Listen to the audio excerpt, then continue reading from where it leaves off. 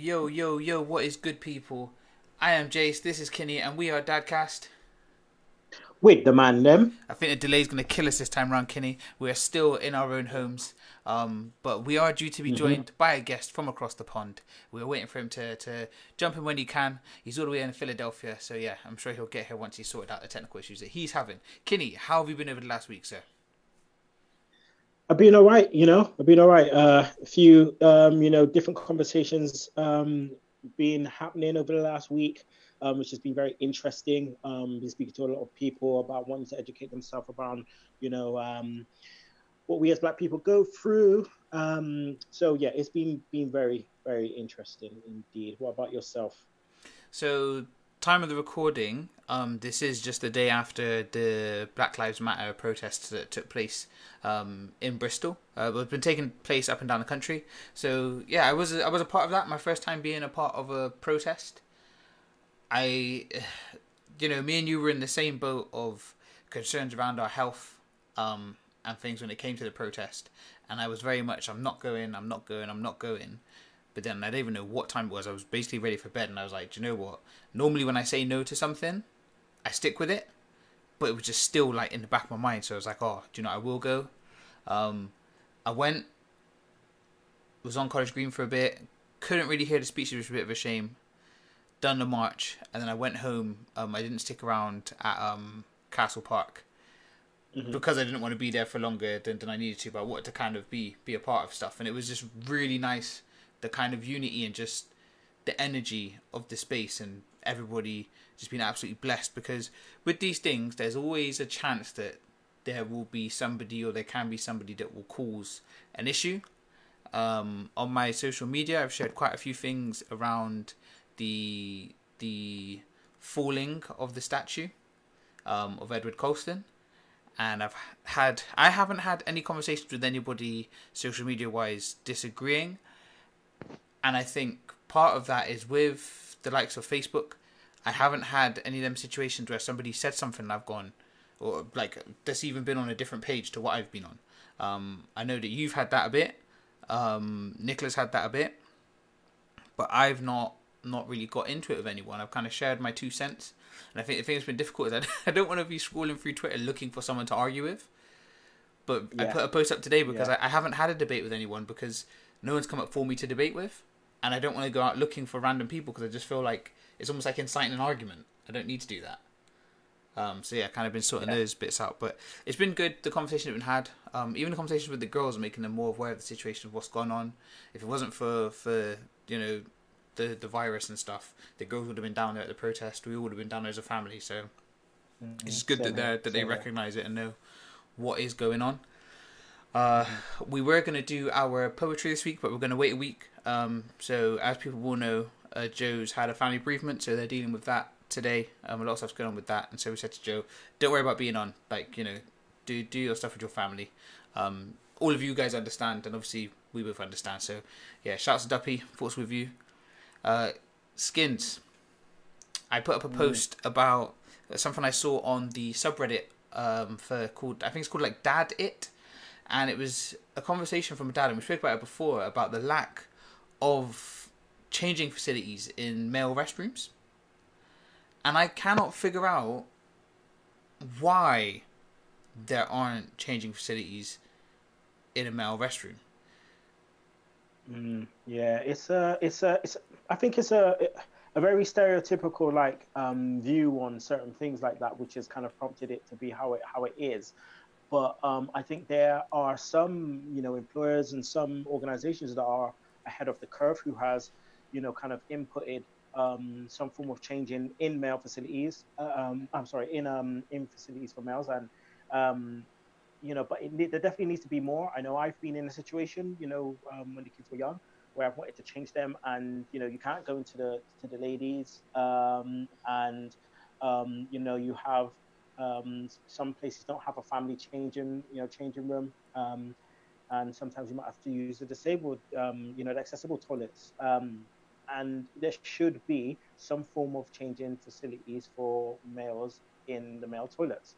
And it comes across loads of different things. You come across anxiety, you come across embarrassment, you come across, things that you shouldn't be feeling as a parent and as a father. And also you get certain looks and, things from people when you shouldn't really be. I know Joe mentioned a few times on the show about him being white and having dual heritage children, and people looking at him away when he's walking with his kids, and whether one of them needs to go to the toilet and he's waiting for them, and it's an issue which needs to be resolved. I mean, have you been in that situation before? I can't remember if we spoke. So yeah, I haven't been in that situation with regards to needing the changing facilities. But before the girls were old enough that I felt confident to let them go to the toilet by themselves and wait outside, we would go into the accessible toilet, which, there's that side of me where it's a bit like, I feel really bad if somebody should need to use this restroom and I'm in it. But thankfully, when we were using it, there wasn't ever a time where somebody was waiting outside and there was an issue like that. So with the thing that I did with the post that I did share on the Instagram and on Facebook, essentially what's happened is Dad said that there's no changing station in the men's room. Girlfriend had a dentist appointment, no other clean tables to do it, so went ahead and entered the women's restroom. Whenever somebody opened the door to come in, he would always shout out hi to make it very clear that he is in that space, so that any women that came in were already aware there was a man in there. He said there was one lady that kind of heard his voice and then walked back out confused that she got the wrong restroom, and then realised no it wasn't, and then when she came in it was no issue for her. She seen there was a baby and she was happy with it and just said how cute the baby was and went about her business. But then there was another lady who kind of gave him a side eye even though he was like, as he was leaving with the baby. It's just a thing where people have said that there are these issues kind of going around and they're confused. One person, Rich Collins, once wrote a thank you email to the National Trust for putting changing facilities in some of their properties. Otherwise, he's used to finding spare corners to change nappies, or he even perfected, I think we shared a picture of it a while back, of the dad in like the knee crouch position and having to change the baby over his knees. And it just baffles me because it's such a simple thing. And I tried to go at that thing of, okay, what could be the reasons for not doing it? But then any of the reasons that I could think of, why would that be different from men to women? Why can it be in one set of toilets but not in the other? Which was, a big question. I think it seems really minor, but I do think it's something that does need change, because it will make people like single fathers just feel just discounted, not thought of. Let alone us dads that might have the kids. Like a father that does not have a mother in his child's life that is able to take them to the correct toilet. If, when you're in a parent, it's not too bad. Oh yeah, take them in with you. But actually, what about those people that don't have that option? They just become, And I think it just seems like a small thing in the grand scheme of things going on at the moment. But actually, for a lot of people, it's a massive issue. Yeah, definitely. Especially with people who suffer from anxiety. You could imagine, that knowing that could be a trigger, and it can happen at any moment for your child needing to go to the toilet, and it's how parents can get anxiety sometimes, where your children may be misbehaving in the store, and you're disciplining your children, and and people around, it's that kind of feeling, but probably ramped up even more. So it's definitely, I think it's definitely a bigger issue than people are led to believe. I just want to say, we're meant to be joined by one of my boys from across the pond, Fame Black from Philadelphia. He is a father who has one child and he's expecting another. So he is currently in Philadelphia experiencing a storm. This is their third storm in the last couple of days. And hence why he's having technical issues at the moment. So rest assured, if he is not on today, he will be joining us next week, hopefully where there's no storms in sight. So just letting people know that, if he can't get on today, we will get him on next week. And I also give him the task of writing a poem. Knowing Fame, he will write one. So we'll get him to do that as well. Looking forward to that. Kinny, we've had conversations previously around dealing with behaviour and discipline, which you just mentioned a moment ago, kind of being caught in those situations in shops and stuff. Giving you a second now to reflect on how things have been to how they are now, in what ways has your approach changed to dealing with your children's behaviour?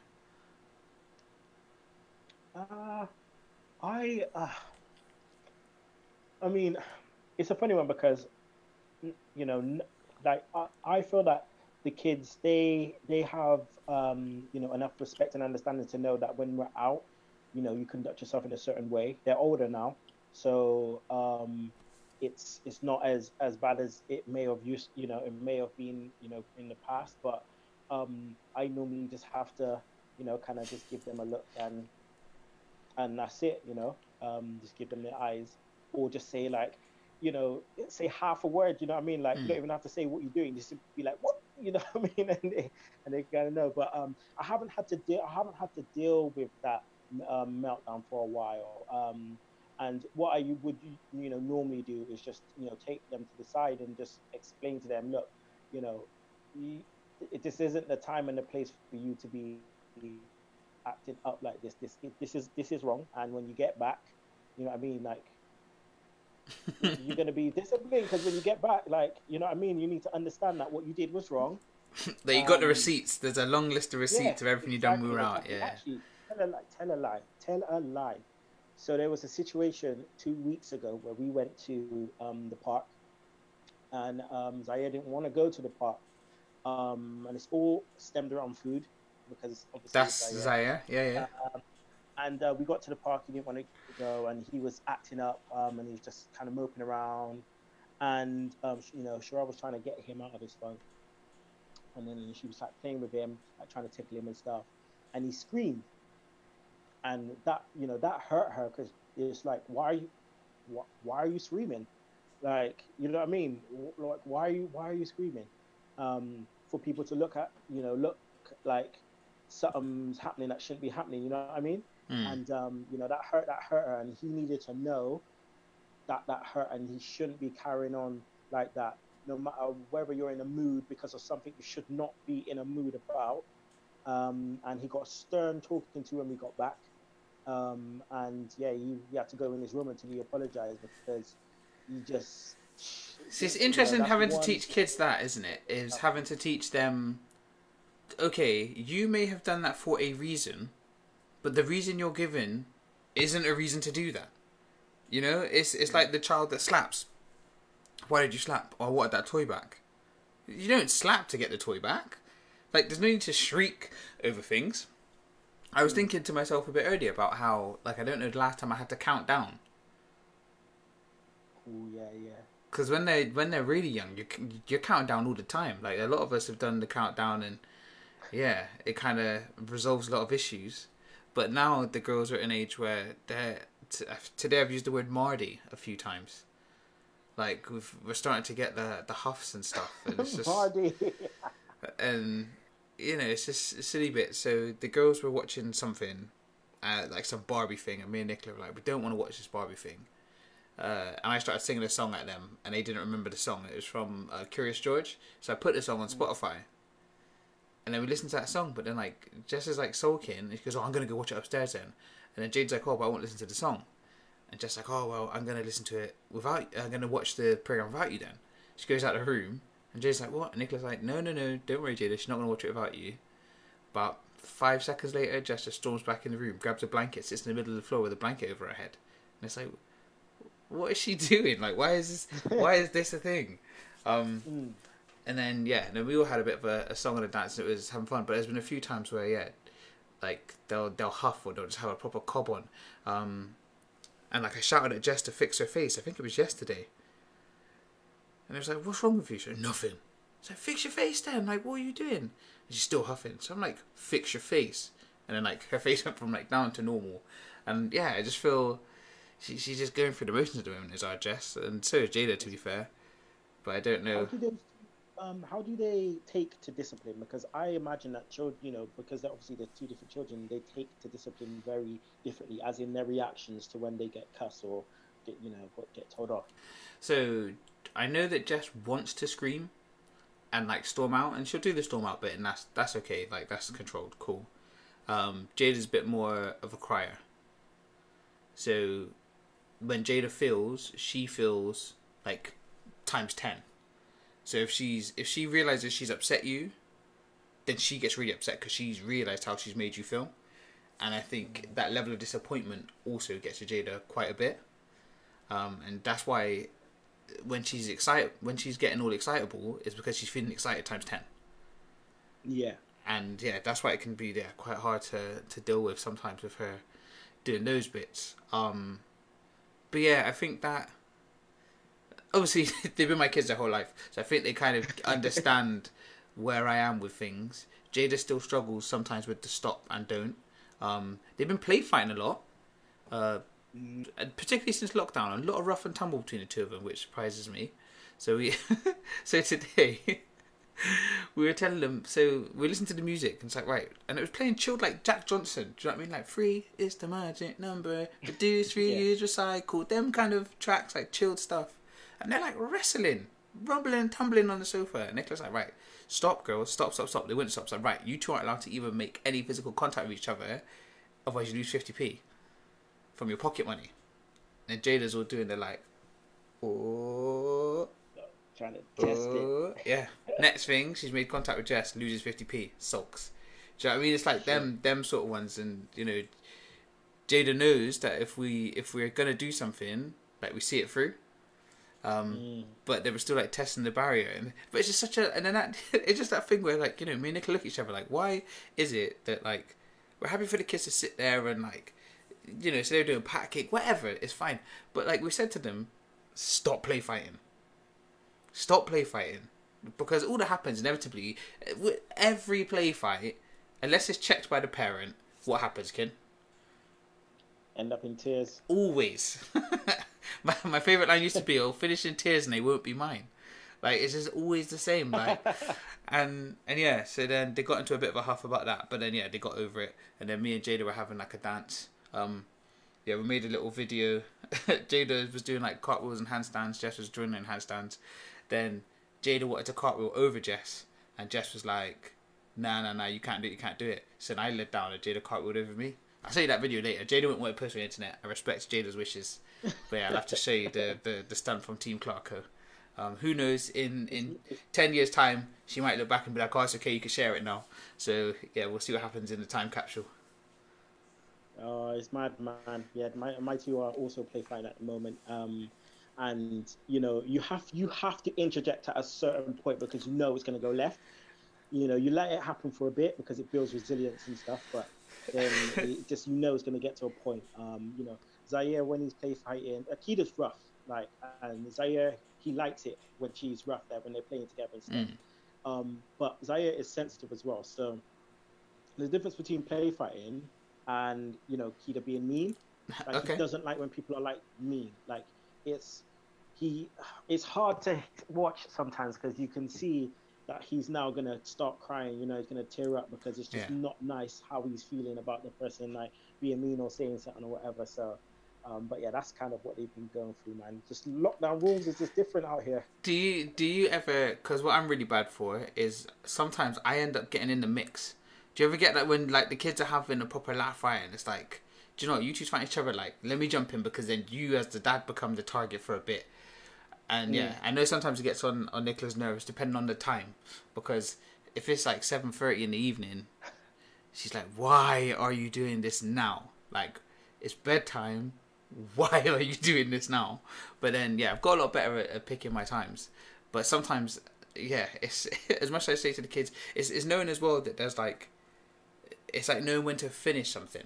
So it's not saying to the kids like, you guys aren't allowed to rough and tumble, because like you say, they need to kind of have it in that physical play, gets off a bit of energy. We're not taking our kids aren't out as much as they usually would be, doing as much as they usually would be prior to all this. But yeah, it's just like sometimes you got to let them sort of blow off steam, but then let them know that there's a point where you have to stop, because it gets to that line and then people get bust up. One thing I've kind of taken from, you know, lockdown and, you know, lockdown rules in terms of the kids is, I'm starting to realize that I am nitpicking a lot, and I need to kind of, you know, nip that in the bud a bit in terms of like every minute being like, stop this or stop that, or, you know, just kind of just let them be. You know, almost like this conversation we had about homeschool, you know, and where I was like, okay, 9 till 3, they're gonna do this and da da da, and now I'm a lot more relaxed, and it's, you know, we do it from 9:30 till 12, and that's it. And then they just go and do what they're doing, and it's a lot more relaxed. Oh, here's a list of stuff. You can pick what ones you want to do, and Yeah. then and that's it. And it's less frustrating for me. It's less frustrating for them. I'm furloughed at the moment, so I can spend quality time focused on that with them, and it's a lot better. But I know I am starting to nitpick and get them frustrated because I'm frustrating myself, and I need to kind of take myself out of that situation and just let them be. My mum always says that you need to pick and choose your battles, because when it's time for the proper cussing when they need it, you would have just outcussed them too much already, that it's just not going to mean anything. Yeah, and that I guess kind of links into a point I made way back when we were talking about people like striking their kids. I am a person who haven't had to strike the girls. Nicola's against it, but there are some people that, because they do that for every little thing, where do you go when there's a real extreme behaviour? Do you know what I mean? Like, my child comes back, find out they stabbed somebody on some stupidness. Like, I don't know how I would react, but I feel like that would be a reaction that I might go, oh, like, not even thinking about it. But if you've already been doing this, oh, do the dishes, you ain't done the dishes. Or you ain't done this. Yeah. Or you ain't put your shoes away. Like, it's interesting, though, because there's this, I don't know if you noticed, but there's this show now on Channel 4 called, like, Britain's Best Parents or something. I don't like the show. I don't like the show because I don't like what it stands for, because everyone parents in there, we say it like, parenthood, there's no manual for it. So yeah. There's no best way. Like, everyone's children are different. So, they parent differently, and they were going through different parenting styles. And, they had the discipline, discipline parenting style. It was a black family. And, they were talking about smacking, and they do smack, but it's for, the things that are up here, you know what I mean? Yeah. Like, and never just out of anger or anything like that. And, I'm not against it, but I don't do it because I don't feel we need to. And people say, oh, what would have to happen for that to happen? And I always say, if they endanger themselves or each other by doing something stupid, you know what I mean? You use that as a tool, so they just never, ever, ever again. So if Zaire pushed Keita into the road and she almost got run over, that kind of thing. But the thing is, as well, is the way you go about it. So I feel like there's the automatic reaction of, okay, instant punishment, whatever's happened. For me, I feel that when you hear the stories of, particularly in black culture, of parents sending their child out into the yard to find a stick to be beaten with, like, that's like plotting. That's something else. For me, I feel that it does take it to a next level. I think that you get situations where it's not nice to see, but a child does something naughty, like a toddler or whatever, and the mum says like, no, don't do that, and gives like a smack on the bum, like over nappy or whatever it is. It's still not like great to see, but you can see that parent's not thought through what they're doing. Something's happened. They've moved. Yeah, but I feel like for me, and again I say it for me because I won't tell people how to parent because I've not completed the game yet. But when you are planning, when you are sending your child to a spot whilst you go and prepare and then go and administer this like physical punishment that leaves more than a reddening, I feel, it's counterproductive, because then what are you teaching that child for how they deal with conflict, or how they deal with when people have done them wrong or done something wrong as time goes on. I mean, I got smacked as a child, not a lot, and it's simply because it was for really bad. So I'll just be real, you know what I mean? I got caught stealing, when I was like 10 or something, 9. Not even like say we couldn't afford what I was stealing. It was so dumb, but I got smacked for it, and I feel like that was for what I did, like. Yeah, you know what I mean? Like, I got caught teething. Like, I embarrassed my parents. I, make it look like I can't afford, what I was stealing, which was like something silly. Like, I can't remember, bounce ball, some next thing, and then it was a few things. It was just like, it was silliness. And then I think I got smacked for something else, but they were bad things that I did. You know what I mean? It wasn't like, oh, you dropped a plate, it smashed, bam. You know what I mean? It wasn't nothing like that. So And that's why I feel like that, if if one of them got caught stealing, or was stealing money from the wallet, or something, something like that, what would my reaction be? You know what I mean? And yeah, with me, it was just a time I remember was me being extremely rude to my mum, and like calling her a name. Wasn't a swear word, but I called her something not nice, and then I tried to leave the room. Now, before I could get the room, Oh, before I could get out, before I could get to the door, that's when. But it's that thing where the second that she did it, I knew why. That's yeah, why I was trying to get out of the room, because I knew that I stood over a line, and I don't think mum ever did anything like that to me afterwards, because I knew where the line was. exactly, exactly, So exactly. yeah, it's hard. It's hard, and I just guess sometimes as well as it can be really. As parents, you can always be put in a spot. Even when you're just working with young people, they're really good at de-skilling you, and they're really good at pushing your buttons, and they're really good at trying to find a way to make you act irrationally. Hmm. And I think that's a big kind of thing that I think. A question that's being asked is like, what do you think you're teaching your child by hitting them? But at the same time, how many people is it a reaction without thought? But yeah, I don't want to spend too much time worrying about hitting. It would be good to have that discussion with people on another day when we've got a bit more time. Hmm. Kitty, we have recently been added to a group. Joe was talking to us about it a little while back, and I'm hoping to be able to do a bit of collaboration with a few people. I was talking to a lady today who I'm gonna have to quickly check what her page was called, but she's a puppeteer, and so one of the things that she does is like trying to think what style, not like the Muppets, but like little characters. Little Crown Storyhouse is called. And so yeah, I'll be Okay. sharing some of their stuff as time goes on, because she does they do like live sessions or play sessions, and for people to tune in with little ones, and they can just watch it on their screen, and it's black owned, which I thought was really nice. It's not something you really see. So I just thought, yeah, there's a few things that'd be nice to reach out to. There was also a guy who does gaming events in Birmingham, and Okay. he did one in March. I think it was March, just for like the lockdown.